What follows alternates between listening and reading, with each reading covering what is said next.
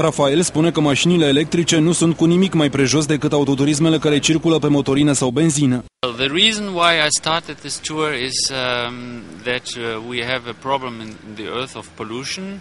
So everyone has to do something, and this is the thing I do for our children and for our future. So I hope I can inspire with this tour also other people to buy electric cars. Mașina cu care circulă este limitată la 200 de km la oră, deși poate mult mai mult.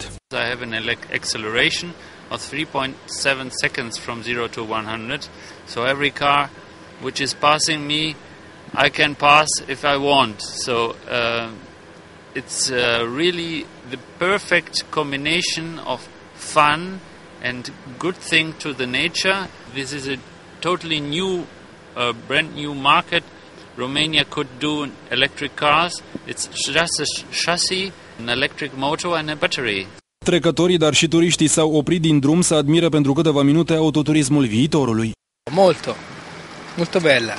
Spaniolul a parcurs până acum mii de kilometri, iar până acasă mai are câteva opriri.